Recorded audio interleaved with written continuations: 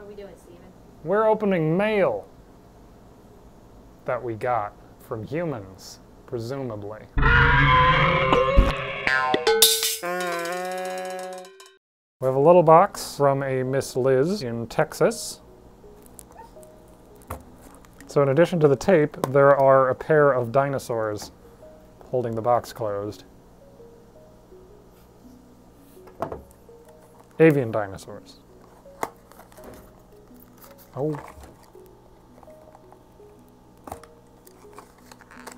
There we go. Miss Liz has not included a note, but has included some manner of ceratopsid. My initial idea is that this is supposed to be a protoceratops, but I'm gonna look at the belly. There's nothing written on the belly other than, oh! No, it just says made in China, which I already knew.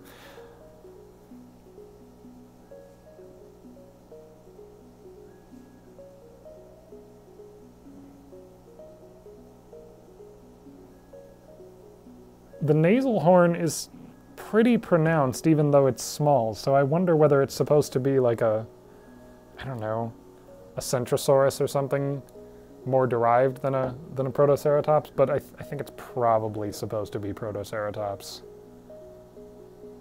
Just really low effort. So thank you, Miss Liz. We have a gift that I was given that I just wanted to demonstrate. That you press the back and it does this. And it says try me, so I'm gonna pull the thing.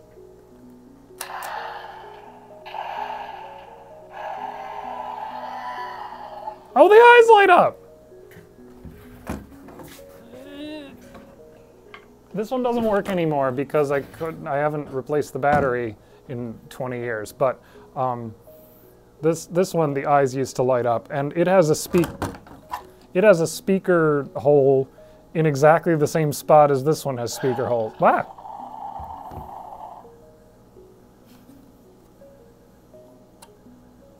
I didn't do anything. Oh.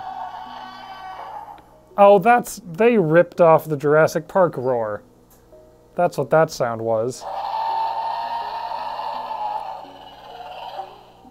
That was pretty similar. This one used to go, ah. Wait, make that sound again? It went, ah.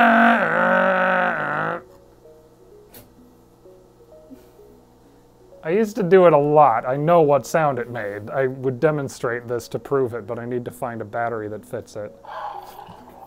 Okay, apparently it just does that after a while, if you just leave it. So thank you, balked. Oh,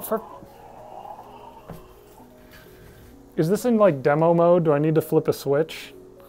No, nothing. Turns out there's a reason they jammed it. All right, next we have an envelope with a dinosaur sealing it, which I appreciate. It's a theropod this time, a non-avian theropod sealing it.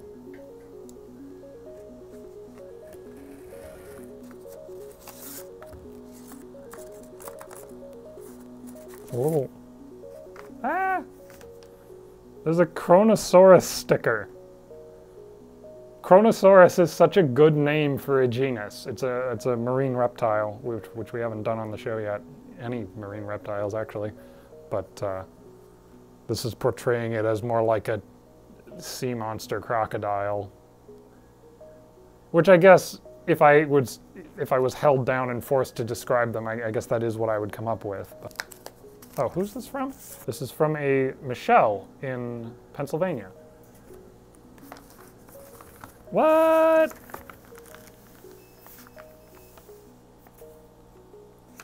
It says primordial world, and there's what I assume is a Tyrannosaurus, some kind of Tyrannosaurid at least, roaring at something off this way. Primordial world. Oh, there's a letter. Dear Your Dinosaurs Are Wrong, I hope you're having a good day right now. Thank you. Your videos are very interesting on how you review dinosaur toys and how inaccurate, outdated they are. I honestly don't mind some inaccuracies on dinosaurs as long as they are done well. There's something called suspension of disbelief. Anyway, the picture I made you is a personal story I worked on called Primordial World, where it focuses on a male Tyrannosaurus rex named Pater Clayton. Oh, named Pater, Latin for father. Okay. Trying to survive in a harsh and violent alternate timeline where dinosaurs never became extinct, but not too harsh and violent. Okay. Think of it as a more dark and mature version of The Good Dinosaur, except the characters say nothing. That would have improved that movie tremendously if they just, I don't know, Fantasia Rite of Springed it and the dinosaurs didn't talk. Yeah, no dialogue, what a shock. I know this isn't a toy, but do you think you can look at the Chronosaurus sticker for a future video? Signed, Michelle. Thank you, Michelle.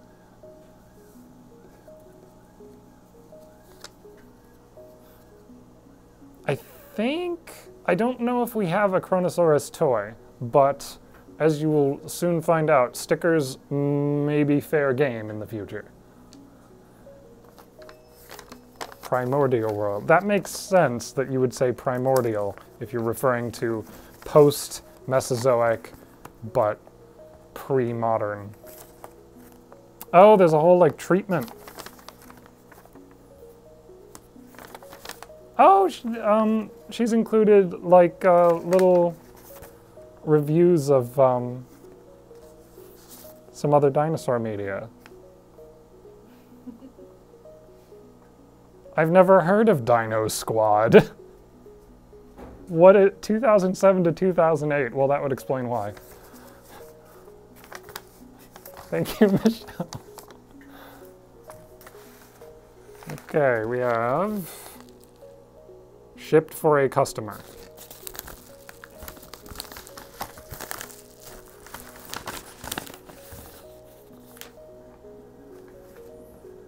Oh, they used our banner art as a backdrop.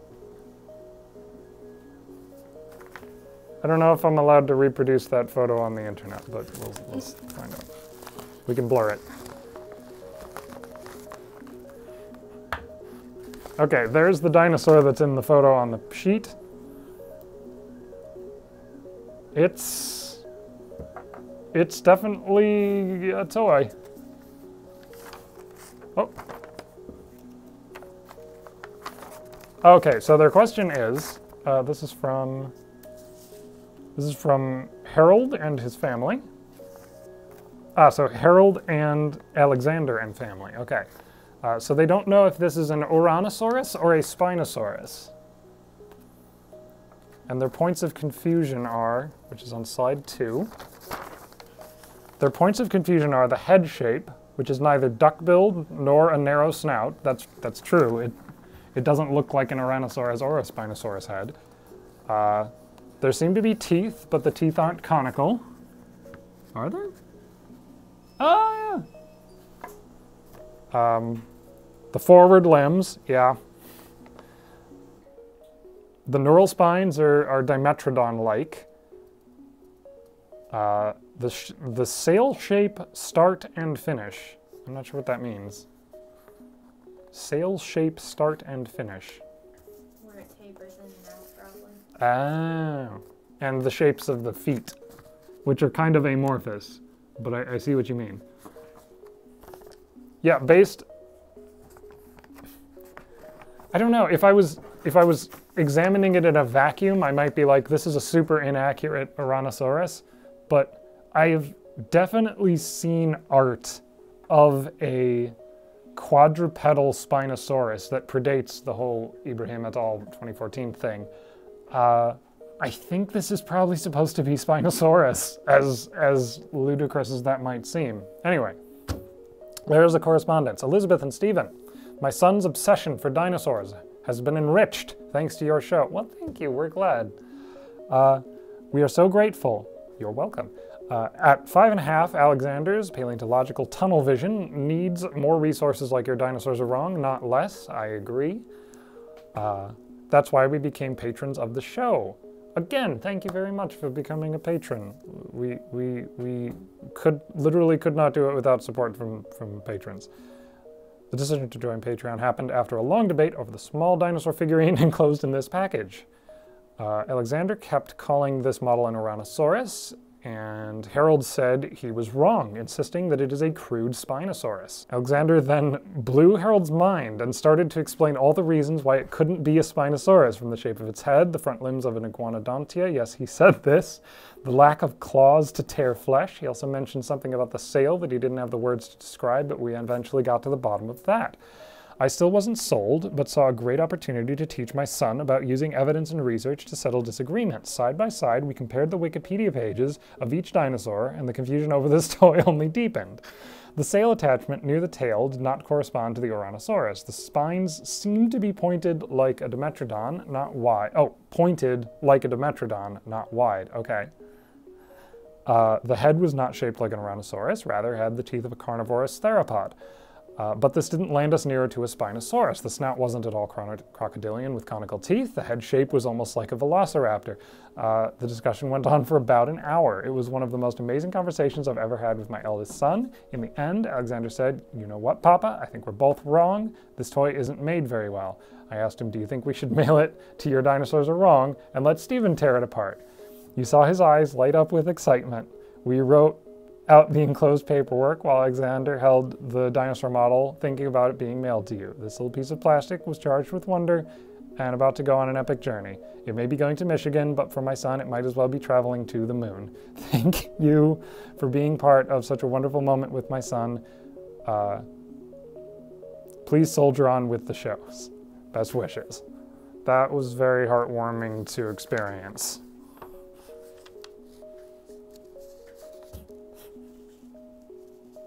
So I may have been a little flippant about my diagnosis, but I stand by it. I think this is supposed to be a Spinosaurus. That is an adorable story. But yes, I agree that settling disputes using evidence and internet searches is the right way to go, instead of just arguing based on, you know, portrayal in movies or other toys or whatever. So good instincts, Harold. I have been planning a follow-up to the Spinosaurus episode, so we should probably get on that, huh? So the last thing that we have today, we actually got a while back, and I've been dragging my feet about talking about it, but Garrett and Sabrina of the I Know Dino podcast, which I assume if you watch this show, you've probably heard of this podcast, but if you haven't, go check it out. They upload way more regularly than we do. And also, they're just good dinosaur content. Says, "Thanks so much for doing a video about our logo," which is what we're about to do. Also, congrats and good luck with the new channel. Garrett and I look forward to doing the video interview. Enjoy the stickers. Best, from Sabrina. And the thank you card has what I think is a Euoplocephalus and some kind of sauropod on it. I did do an interview with them. Yeah. Way to reveal that we did an interview that will be out at some point. Yeah, I don't. I did an interview with them some time ago, but due to well, the vagaries of getting production started here, I haven't been able to actually do our part of the deal, which was that I would talk about their logo. Until now. So the first thing that strikes me about the Tyrannosaurus here, and I assume I'm not wrong in calling that a Tyrannosaurus, is that the flesh on the head in places is pretty tight.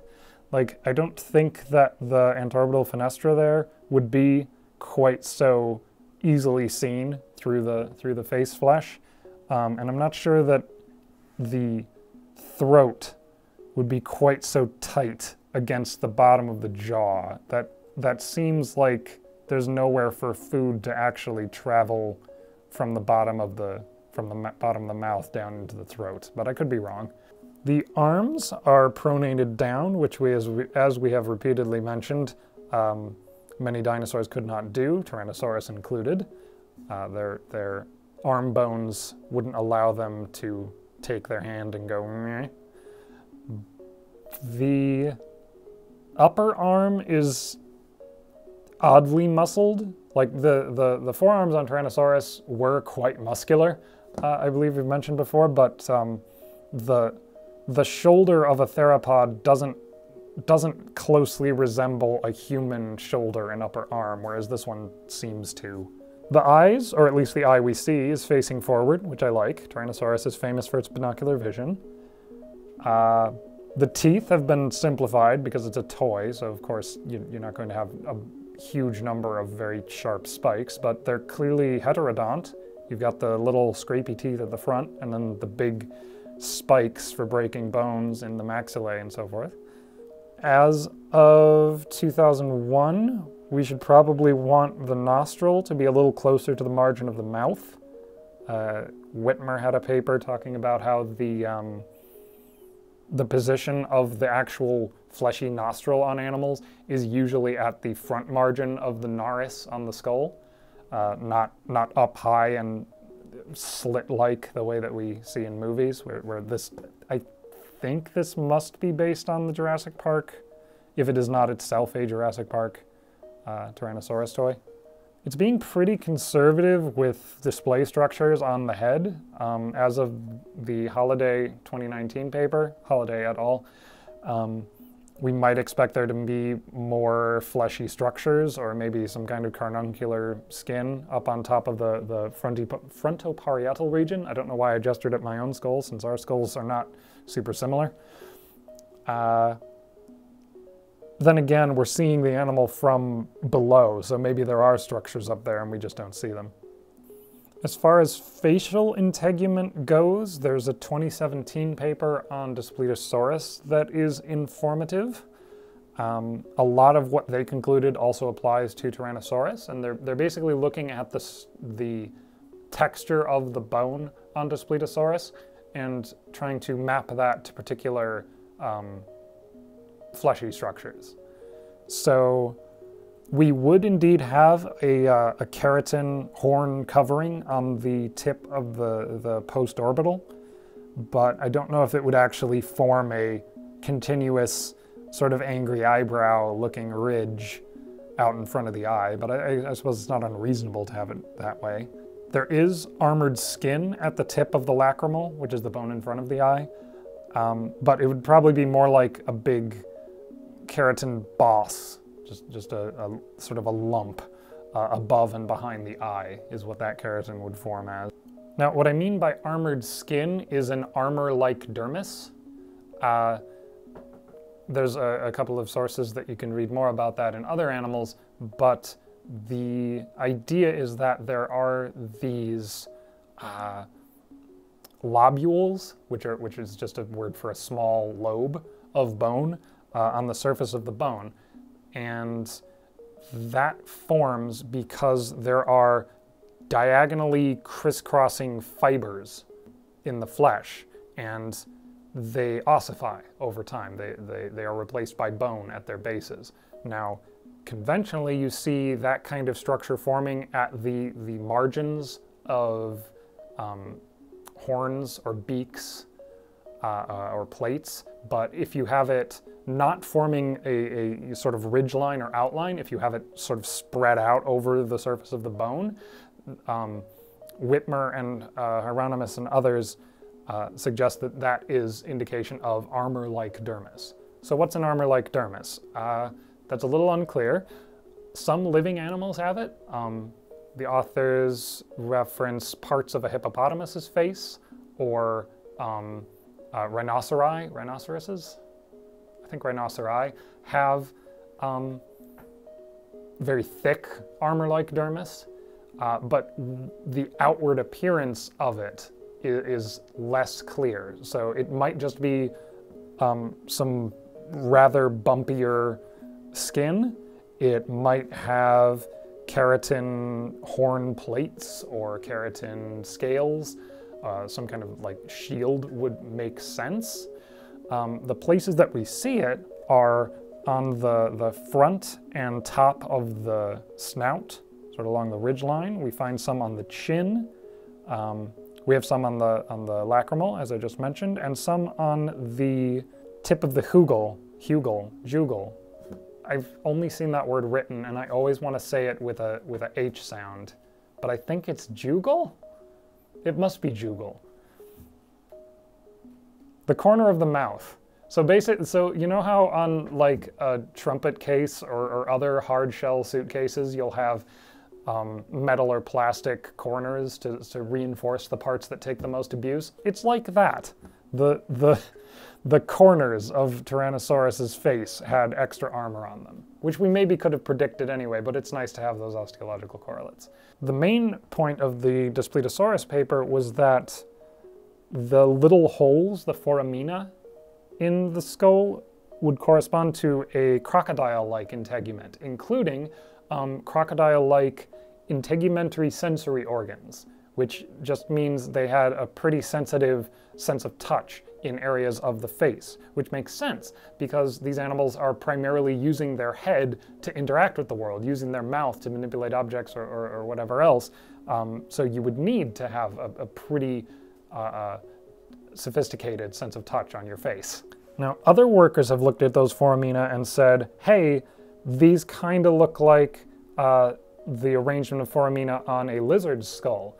And that, together with the shape of the margin of the mouth, suggests to those workers that these animals would have lips, much like a lizard, where instead of being pretty tightly bound to the gum line, like in a crocodile and like in this toy, the lip would extend a bit further, where you, even with the mouth open, you wouldn't necessarily see the entire tooth. And we'll have more to say about that in Velociraptor. So as a Coelurosaur, as a Tyrannosaur, now that we have animals like Dilong or Eutyrannus, we might expect there to be filamentous or even feathery fluff on this animal. But as you may have heard, we have skin impressions from a Tyrannosaurus. We've had skin impressions from related animals for some time, but they're patchy, and as we know from Calindodromaeus, just because you have scales on one part of the animal doesn't necessarily mean that you couldn't have filaments somewhere else. The 2017 paper describes very fine scales at several points on the animal's body. They're a millimeter across, which means that if you were trying to portray that kind of pavement on a toy this size, you wouldn't even see it. It would just be the surface of the plastic. What's on this toy seems to be more in line with what we found on related animals, where it's larger geometric scales, which is fine, because if your choice is have it completely smooth and no detail at all, or have larger geometric scales, I think have larger geometric scales is fair. That 2017 paper is fairly short, but draws pretty broad conclusions. Their main point is that Tyrannosauroids were ancestrally feathered, but once you get to the Tyrannosaurids, which is the larger animals, they are all unfeathered because they became dramatically larger and moved into more open environments, which in living animals does seem to correlate with a loss of covering. Now, I've been saying for a while that with regards to Tyrannosaurus and feathers, we haven't found a Tyrannosaurus in conditions that would have preserved fluff. So if they had fluff, we just can't say. We don't have any information. Until the depositional environment of this specimen is described, that's still the case. And if you follow Dr. Cow's blog, Theropoda, he points out that this whole thing might be a taphonomic artifact. If the animal dried out before preservation, which seems to be the case, whatever filaments it might have had might not have been present anymore, and certainly would not have been preserved. He goes even further and he says that the pebbly, sort of wrinkly texture that you see on the preserved skin might just be an artifact of how the creature dried out. So I cannot say that this dinosaur in this sticker should have filaments, but nor can I yet say that it definitively should not. The 2017 authors, as well as a lot of people on the internet, seem to view this topic from a all feathers or no feathers standpoint, whereas we know that it could be some feathers and some scales. So there is nuance here, and it's not a simple feathers, yes or no, sort of issue. And it's green. I like that it's green. You've had Tyrannosaurus in general has been moving towards more of a gray, brown, orange color palette, so it's good to see the classic Tyrannosaurus. I mean, this guy's a little more saturated, but same general idea. More yellowish belly, more greenish back. This one doesn't have glowing red eyes, but that's probably for the best. So again, thank you, Garrett and Sabrina. I'm sorry it took us this long to actually get to your sticker, but yeah, check out I Know Dino if you haven't yet. And thank you to everybody who sent stuff in. It will probably never stop warming my heart that you all value our input on your toys. I don't know that that was an awe. It's pretty cute. Oh. So, Is it done? Well, thank you for bearing with us for a somewhat protracted mailbag. And if you want to it's not done. If you'd like to send us a toy, our address is in the description. We only ask that you tell us whether you need it back. And thank you for watching.